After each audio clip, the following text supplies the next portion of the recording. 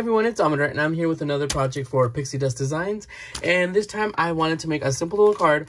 What I did was I used the largest and the second to largest of the stitched rectangle slimline dies to make a card that actually folds down and pops up, but it also fits in, and if I lost my envelope here, it also fits in using the slimline die into an A2 size envelope.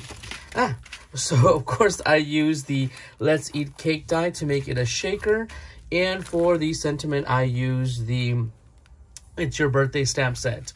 So it's basically like that. Here is the full length of the die, and it pops up to snag, if I can get it to snag on that, and then it stands like this. So it's a little pop-up card. I'm sure if you guys remember the ones that had like 2 more pieces and whatnot, but this was just a lot easier, and it gets to pop up and stand up. So super cute. I like it. I went ahead and did the numbers in gold just because you can totally mess with your friend. Doesn't matter how old they are. Tell them they're 100. It'll totally shock them. It'll be funny for you. So let's go ahead and make this. So here we go. I went ahead and die cut the largest of the stitched rectangle dies, and I'm scoring it at 4 1/4 and 6. So I'm able to make the fold on it, and this is going to serve as the base of my card. And I will go ahead and I score it. I just fold it underneath itself, and this is how it's going to work. I then cut the second to the last of the die cuts of the stitched rectangle to fit to the front portion of it. I just wanted to make it sturdy. I cut it to fit the sections of the top and the bottom, so it has the middle section to move around instead of gluing them both together and then scoring it down. I did make it go to the edge a little bit, so I just cut off that little piece that it was hanging off, a little cliffhanger right there. But I went ahead and put them down, and I like the contrast of color so you can see it, and this is basically how it's going to stand up. Then I went ahead and grabbed the new Birthday Wish stamp set, and I stamped it 3 times. What I meant to do was stamp it and then cut it out 3 times, and this worked right away. I was able to get them right into that little piece that I was practicing with other pieces that I had cut out, and this is just a scrap piece of white paper that I had, white cardstock that I had. I am fussy cutting it here, but in retrospect, once I was done, it's probably best to die cut it and layer it a couple of times so it has a little bit more thickness and more sturdiness. After a couple of times of playing with this card, it kind of did not want to stay at attention as well as I would like it to.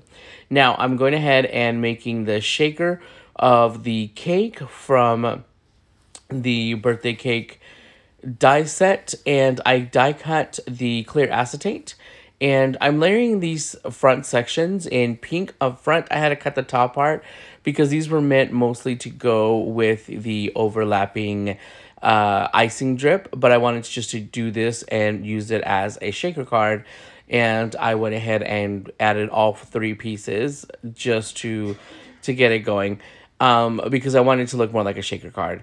And here I am on the back side. You can see it here.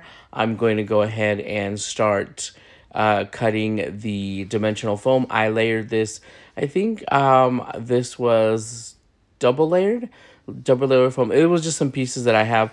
I do save them because this stuff is not cheap to use in future projects. So here I am just adding it to the sides, to the bottom, and I want every layer to have its own section so all of the sequins and all of that stuff doesn't just fall all the way to the bottom of a 3-layer cake. And this way each layer has their own shaker bits. Why not? I mean, hello. And on the left hand you can see the other print with these cute little flowers just all over it that are going to serve as the base of the cake. But of course, you know, as always, my dimensional cards, the biggest pain in the butt is the foam. The dimensional foam, because you have to cut it, you have to duplicate it, cut it, and then, I mean, multiple layers of it, cut it, lay it, and then you still have to scrape off the little pieces to get it to to be ready for you to add all of your stuff. Now, I went ahead and I did all of this. If you can see with my glue gun, I realized that I was just distracted. Who knows what I was doing? Probably fighting with Coco or something. And I realized that my foam pieces did not touch completely like you want them to. You want them to be nice and tight so your sequins and your pearls or whatever it is that you use does not fall out. So I decided, this is the first time I ever tried this, I decided to seal those gaps with a hot glue gun. I mean, whoever's getting this, no one's going to notice. This is going to be like on the back, on the sides of the whole thing. So I laid down the base. Here I am adding the sequins. Now this sequin mix I've had for quite some time. I don't even know if it's available. I think it's from Whimsy Stamps. I can't remember, but I always want to use clear iridescent sequins. That way, if you don't have a lot of whatever you're working with the clear sequins, it takes on the colors of your project. So it reflects off the colors at least. So it works super, super well.